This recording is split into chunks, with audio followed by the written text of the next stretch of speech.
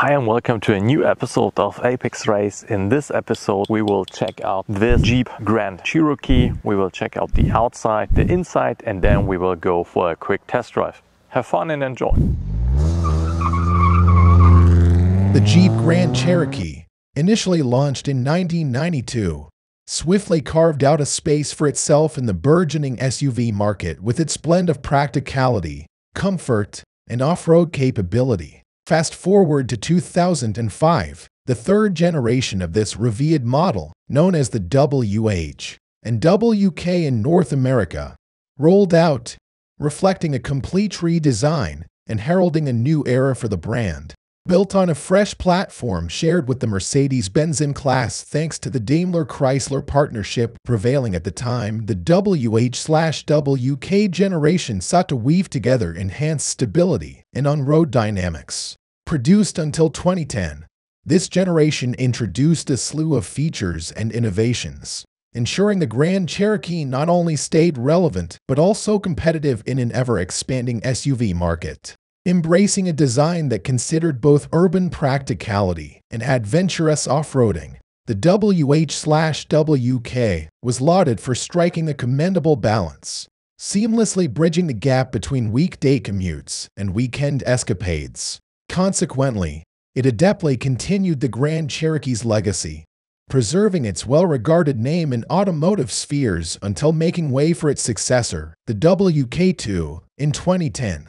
The Jeep Grand Cherokee WH has been praised for its blend of on-road comfort and off-road prowess. However, like many vehicles, it's had its share of typical issues over the years. One of the more common issues surrounds its transmission, with some models showing symptoms of rough shifting and slipping between gears.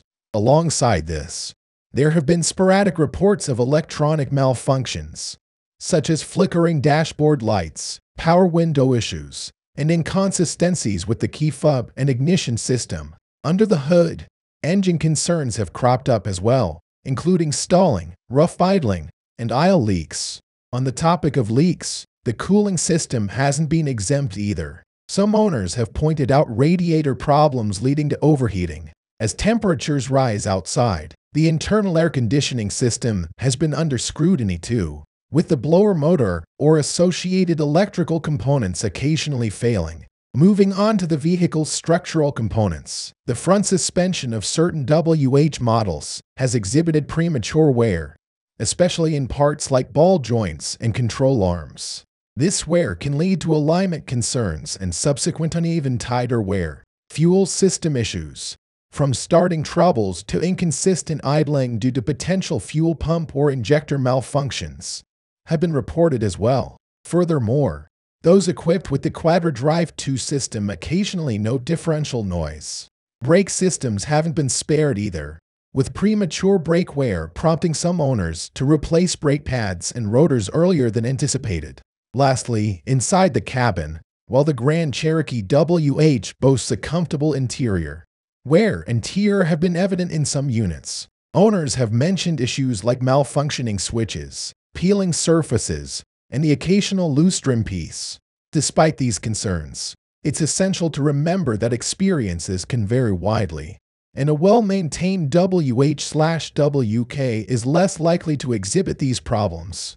Regular checkups and professional consultations can go a long way in ensuring the vehicle's longevity and performance. So in the front we see a little bit of like a retro heritage perspective with this roundish headlights, and this grille remembers me a little bit at the first Jeeps from the 40s of the last century. The overall sidelight design is quite simple, I would say. It's a SUV, like an estate, a little bit higher. The only design features, I would call them, are the like in the arcs here, also in the back, and besides that, yeah, it's quite a big, simple US design. So in the back, things design-wise are also quite simple. The only design feature, of course, like the taillights, a little bit different, and then we have like this line here,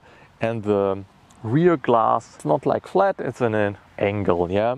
The cool feature about that here is that we can of course open the whole back, but on a double click we can only open the window, which is quite more convenient if you would like to just quickly access something into here, dropping something into here in a quite compact room and not like opening the whole trunk door. Let's check out what's in the trunk, how much space we have, and we are opening that. That is quite, I don't know if that were original dampers here, but it's quite jumping up, and we have a lot of space here. Of course the rear seats are folded down now, but we can easily fit in here like a bicycle or two even if you would like. When I'm switching the seats back,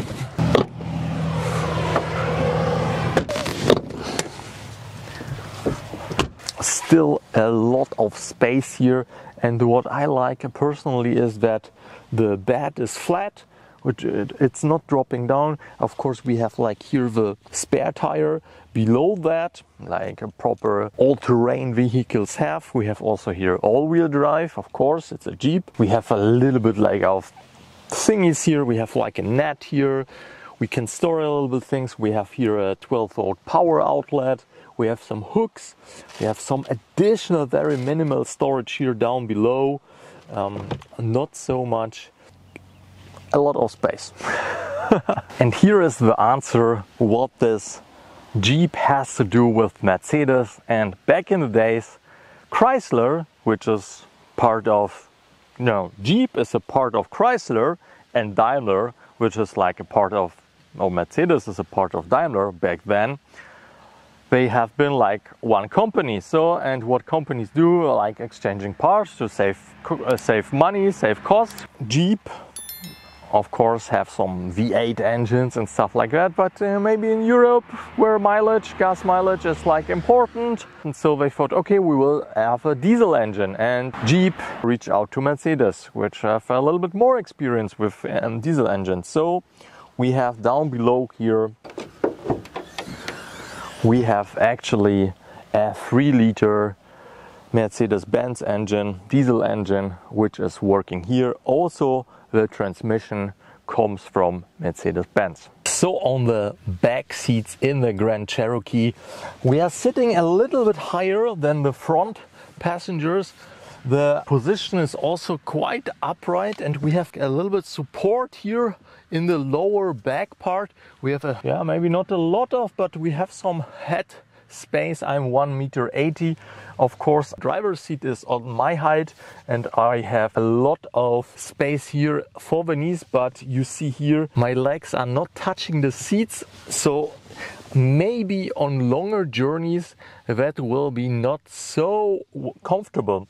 We have of course power windows. The material, it's plastic, nothing special. We have here a little bit of leather with this, I think it's something like Alcantara, something like that. In the middle part we have some cup holders here. It's plastic and it's rattling and it's not really nice working. And then we have some armrest here. Actually this armrest is not on the same level. This is actually good for me. See, my arm is a little bit bent, so maybe it could be lower, but on that part the door armrest is not working so well, so I am a little bit twisted into that direction, so I have to sink a little bit deeper. This is then okay. My knees are like spreading out, and I need to sit a little bit lower, which of course gives me a little bit more headrest. So maybe not the most comfortable position for longer journeys in the Grand Cherokee for adults. And besides that, we have speakers here. We have some storage here, not in the door below. And also we don't have anything here in the middle console. We have some ventilation we can steer for the rear passengers, but no power outlets, no ashtrays or whatever.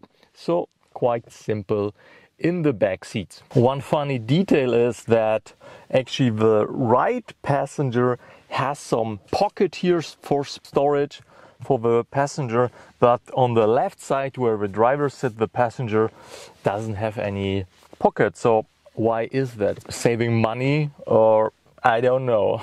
Quite interesting detail. So welcome into the cabin of the Jeep Grand Cherokee.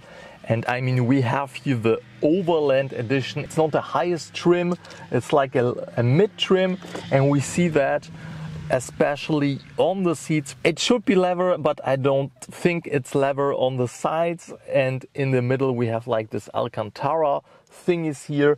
We have, of course, power windows, power mirrors, heated mirrors. We have air conditioning. We have like this quite advanced radio system. So it's a little bit loaded, but not too much loaded. Of course, like this fake plastic wood trim here, memory, power seats. It's a very, very clean design, I have to say. Very structured, like a few buttons, a few weird buttons, more onto that, but overall a very clean design. Also like the dashboard, classic gauges here.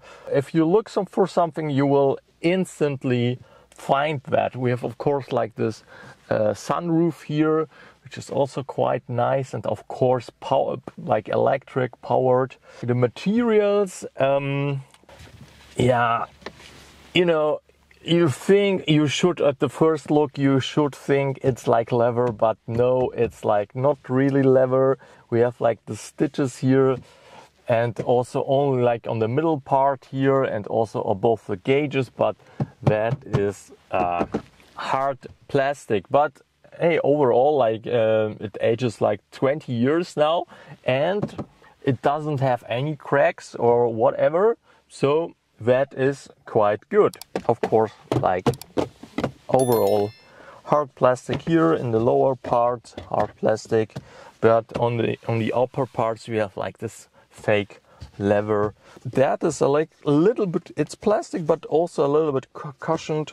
So that is okay. And I have to say, like for 20 years and 204,000 kilometers, it looks okay. Of course, we have some wear and tear here on the steering wheel and on the driver's side, but overall, I would not say that that car has this mileage and this age. So quite good. We have like this Boston premium audio sound system. Never heard of it. Maybe you. So let me know in what position this Boston premium audio is. Is it like Bose or not? Let's start on the left side. We have, of course, the power mirrors and the power windows, blockade for the power mirrors, for the back seats for the children. Then we have a manual locks mechanism. Then we have, of course, the power windows and heated ones, left, right. Down below we have the memory seats for the power seats, and then the speaker and a little bit of storage department. It doesn't feel so nice when you're touching down there, but it's like quite hard plastic. Then on the left side we have also some additional storage department for maybe, you know, your wallet, or I don't know, maybe keys or something like that. Then some ventilations here. The steering wheel, which has like this wood trim here, and actually that looks better than the fakey ones in the middle console and also in the doors. So that looks way better. Of course, plastic here, and then the cruise control on the left and on the right side. And on the other side there are also some buttons, and I am thinking that are for the radio. Unfortunately, we need the code for the radio. We don't have the code, so we cannot activate it, but I am quite sure that is for the radio stations and stuff like that.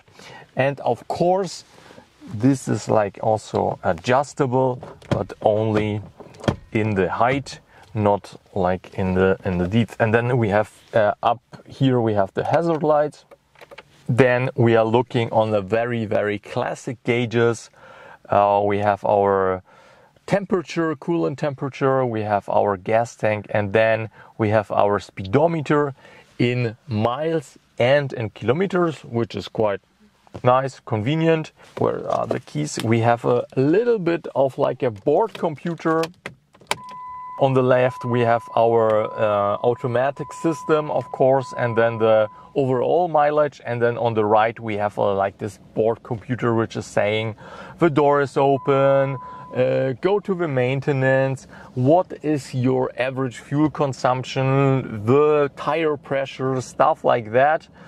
And also a common issue, what the owner said me, that there is like this warning message, tire pressure low, and actually you can check the tire pressures and all 4 tires are okay. And he said the tire pressure warning is for the spare tire which is below the car. So yeah, so we have like here this warning message. Coming to the funny part, we have up here the CD system with navigation for 23 or so. That is like 2003, which is okay. I saw that in a manual. It looks antiquated, and with a disc and MP3 already discs, so we can read here. But overall, the design it's quite nice. It's okay. Yeah, of course, not super modern like this touches displays, but it's okay. And then in this part here, we have our climate control and then some additional nice features. We have then here the C-T button. T, I am understanding it's for temperature, and C, I have no idea. But when we are clicking on that button, we see the direction, so north, south, east, west, and the temperature. And then we have a reset, step, and menu button. And that button, the 3 buttons are for the small board computer to navigate them. The down part here is when it's dark, these buttons are not illuminated. So we have to know them by memory. And they are not so logical, or for my understanding, they are not so logical. So maybe you're clicking the wrong button and then you're like in the menu for changing the language. Can happen. In the middle, we have the light adjustments. Yeah, when we are like fully loaded, we have to adjust the lights, of course. And when we have some space here, I don't know, maybe the higher trims have additional buttons here. We don't have them here. We have climate control, which is working after 20 years. Heated seats, traction control, also some left spaces here, blind spots. Then we have on the right our parking sensors, which are unfortunately not working. And in the middle, here is the very, very interesting part. We have an adjustment for our gas throttle and the brake pedal. So for the pedals, we have an adjustment for the driver. So if you have like a little bit shorter legs or longer legs, you can adjust the pedals, whoever that needs. Then, of course, a little bit of like a storage department here, and then 2 12-volt outlets there. And then we have also our shifter with a little bit of wood trim, which is also looking nice, a little bit of grippiness here, and here some additional space for coins or whatever. Then some aluminium plastic thingy, which is looking okay. And then the 4-wheel drive, which is actually only like for, you know, when you're really in hard terrain, you can pull it and then you're on 4-wheel drives. It's called Quadra Drive 2. Cup holders, an additional some coin storage here. Looks like people back then like to storage coins everywhere. Down below we have some storage department here, also quite deep. It's good with some net here and additional coin storages. I have no idea. Pen holder, something like that. We have, of course, our glove department, which is okay. Some storage here, nothing special. Sun visor with light, with mirror for passenger and driver, which is quite good. Then we have some storage here for our sunglasses. and then the steering of the automatic sunroof. So overall, I like the sitting position. I like to drive it. Let's go for a test drive. So I said 200,000 kilometers, and we see like our wonderful noise, which is making noises whenever it can when we are opening the door. Of course, it's not working because we have the key right now. But if I would put out the key, forget the lights on, which are manually here, it's still making these noises, or if we do anything else. So as I said, used car, and we experienced some issues already. Besides this, parking sensors are on the mechanical side, and this is actually the drive shaft. So the owner said to me the drive shaft is making some noises. Maybe we will hear it when we are driving. Maybe it's a common issue. If anybody of you know, then let me know in the comment section. And actually beside that, he was also saying that if we are turning the wheel fully on, then it's also making some noises. But you know, there are like these pumps, and actually you shouldn't move it like fully to that side. So I didn't experience that. But yeah, the shaft currently we are not hearing because we are driving very slow, but when we are speed up we will hear that. Back in the days, Mercedes engines had the opinion to be like bulletproof and super solid. Actually that one is making, especially when it's cold, I think maybe it has something to do with the injectors. It's idling a little bit rough, so maybe there is also something. And besides that, what can I tell you? I mean, let's check out our amazing board computer, and it says average fuel consumption on 100 kilometers is 10.9 liters of diesel on 100 kilometers. And in my opinion, that's a lot. It's really a lot, and a little bit too much for a diesel engine, when it would be like around 8, 7, that would be nice. But 11 is way too high. I don't know if that has something particularly with that car too, with the injector. So maybe something is dirty. But on the first meters of the Grand Cherokee, you feel like really this rigidity, like this stiffness. And I am not sure, but I'm saying that car is based on the frame. You feel really like you feel that, but it's so rough. Maybe it's not so comfortable, but we are talking also about and Jeep, yeah. So and Jeep has this image of all-terrain, doesn't matter if off-road, on-road. So it has to be a little bit rigid and a little bit rough. And of course the Grand Cherokee has like that in his heritage. Now we are hearing that on asphalt. We are driving like 40 kilometers an hour.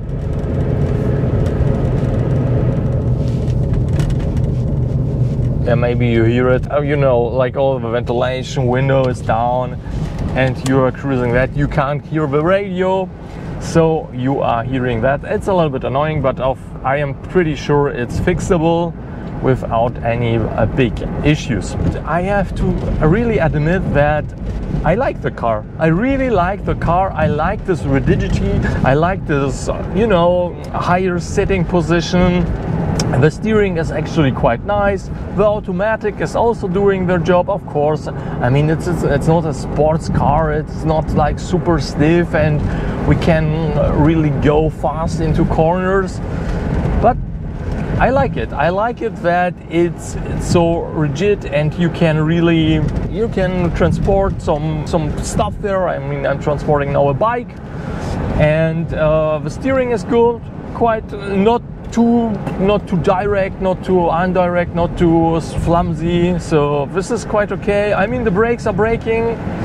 The car is driving. It's quite loaded. We have a lot of convenient stuff, which is very nice. I mean, the climate control is, I think, the biggest thingy here. And in the winter with the heated seat and power heated mirrors. The mirror is also like dimming down automatically, like if somebody from behind is like flashing you. And this is nice, and I really like the car, and I mean for 20 years it's super nice. And you get like, currently of course every used car prices went up, but you get such a car, which I would say it's on the upper edge, like you get it for like 5,000 euro. So if you like such a rigid car, I mean rust wise, on the deck lid I saw like some rust, but besides that I didn't saw any rust at all. And if you're loving like in a little bit more hilly thing, you have all-wheel drive system here. And I am thinking of like buying with such a car for myself. I really like that. I would probably go for a V8, not a diesel, because just of the sound. It's a really nice car. We will go a little bit faster now. I will close the window. Yeah, but the downside is really this 11 kilometers. I mean, I was driving also on the Autobahn without any speed limit. You can check out the POV video of that. We are now pedal to the metal. Yeah, 80 and 100. So it has a little bit of power, and of course in the POV video I'm driving top speed, so you can check that out in the info box. And yeah, besides that, if you have any questions, comments, feel free. And I hope you enjoyed this episode of Apex Race with the Jeep Grand Cherokee. If so, don't forget to subscribe to the channel and give a thumbs up. And see you in the next episode. Have fun, stay safe, and bye.